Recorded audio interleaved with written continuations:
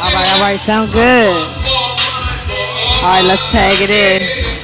Hello, this is Abisha, with True for Life Radio, Bliss. We are at the Winter Jam.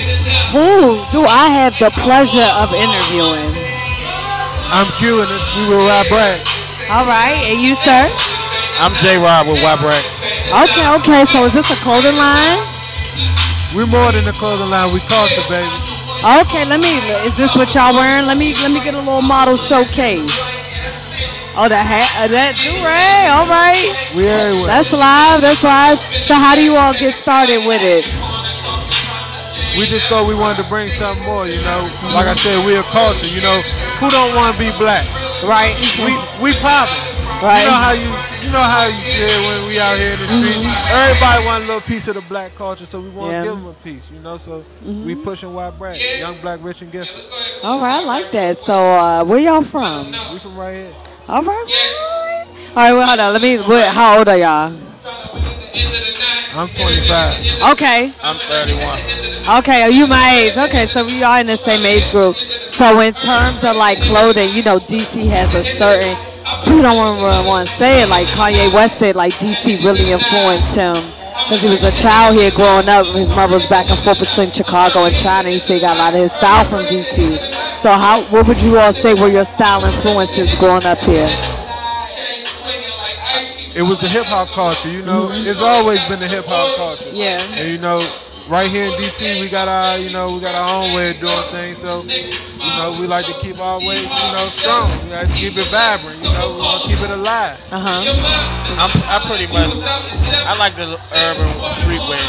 Okay. I like urban streetwear, skater wear, skate culture. I like the way they dress. Yeah, I remember like for my like around 07, 08, I remember when Lupe came out with like Kick Push. Yeah. Everybody was like they skateboarded and like it became Hot Topic, DC. That was like one of my favorite like ways in style. That's funny though. So what would you all categorize your clothing line as urban, or would you like to keep it open? What would you categorize it as? We always gonna remain open. We always open because, you know, times are forever changing. So, you know, it's one thing to be able to, you know, adapt with the times that you in. So, you know, as fashion changes, you know, we plan to, you know, keep going strong and changing with it. Yeah. Yeah. Right now, if you see it, it's more so urban. But when we get noticed and we get out there, we gonna go to the extreme. We trying to get to the extreme. Okay. We ain't gonna go Kanye extreme and say y'all some homeless man. I was about to ask you. I mean, we do got Kanye type. I mean, we got some. We love to put the holes in the clothes. We give you some distress with some bleach. Yeah, we like that. Yo, how do y'all feel about that? Those shirts are like $500. Like, what's your honest opinion about that? I mean, shout out to Kanye. You gotta get it how you live. I mean, he a hustler, so he hustling. I mean, I can't knock his hustle because, you know, you do what you do. Yeah. I would say, like, I remember that it looks smack like American Apparel when you climb over a fence and then you ripped it. That's exactly what it looked like. If Kanye clothes too expensive, just come to White Bragg. We'll put the holes in there if cheaper. If Kanye gonna charge you $500 for the hole, I'm gonna charge you $50. I'm gonna knock one of them zeros off, baby. You got to mess with us because we gonna mess with you. So do you all do custom? Like, what do y'all do? Or do you come out like with seasonal lines? How would you say you release your work? Everything custom because it's limited. Once we make it, that's a one and done. Okay. Yeah, we do a lot of customs because we feel like a lot of people don't like to wear the same things as other people. And that's how I feel about my clothes. I don't really like to wear the same things as other people. So I like to do a lot of customs. Like, we do a lot of customs. Okay. So, like, you all are usually at events like this. Like, what would you say has been the main marketing force for you really getting your brand out there? Social media. Always social media. Yeah. You know, people love that Instagram and that Snapchat. Yeah, it's true. You know, people they living their lives through it, so we living it with them, trying to get a little bit of the money while we at it. We ain't trying to knock nobody, baby, but we love everybody. That's funny. So have y'all been to other states? Have you traveled with your brand? Yeah, we did Winter Jam 2K16. Okay. Yeah, so we went Jersey. Okay. Jersey last year, so we went to Jersey. we're gonna do a lot of other cities. We basically focused out here for now, but we want to do like a little tour. We want to go to Miami and LA and things like that. All right, I would definitely say like Richmond would be one of those places because they close and they probably like, and then like the 7-5, like there's so many areas in between that really mess with DC culture. Like we are really like an important piece in this whole like schematic between New York and Atlanta. Yeah, and we with that, you know, because love from your city is one thing, but love around the world is a whole nother thing. Yeah. And we want that global love because we mess with everybody. Yeah, we big on not just being local. We want to be at least national. Okay.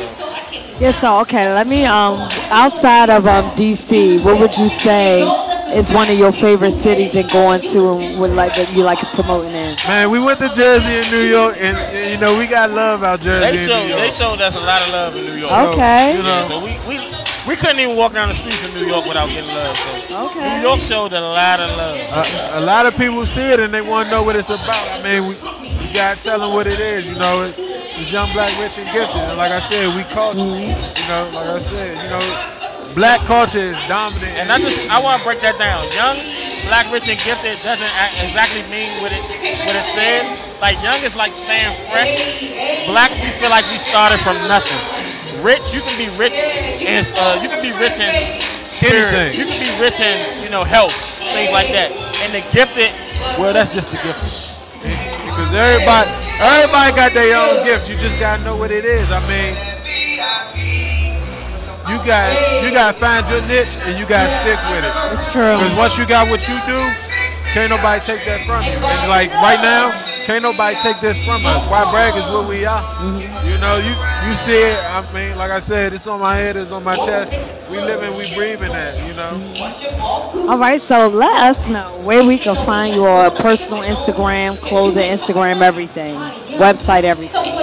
YBrag_ or nothing. YBrag_ or _nothing. That's on Instagram. And you can our webpage is ybragornothing.com. Okay. And personal Instagrams? My Instagram? Man, my joint long as a mug, yo. That joint King Squeeze. That joint King Squeeze _YBrag_MBK. Okay. And like I said, they got my man here. All right. You want to let us know your Instagram? I'm Gerard _JRod _Kelly. Y'all love y'all underscores.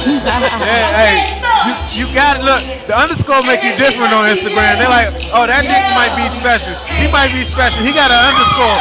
And then you look at it and I got 2 underscores. So it's like, oh, he popping. He got 2 underscores. All right, this is Abby signing out. I'm going to let y'all give them the website and your names one more time before we go. Hey, this your boy Q. I'm with YBrag, and you know what it is. It's YBON, YBrag or nothing.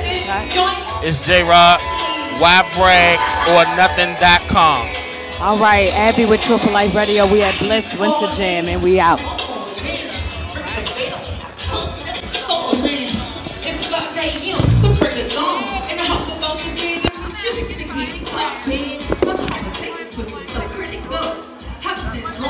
Can I kick it with you?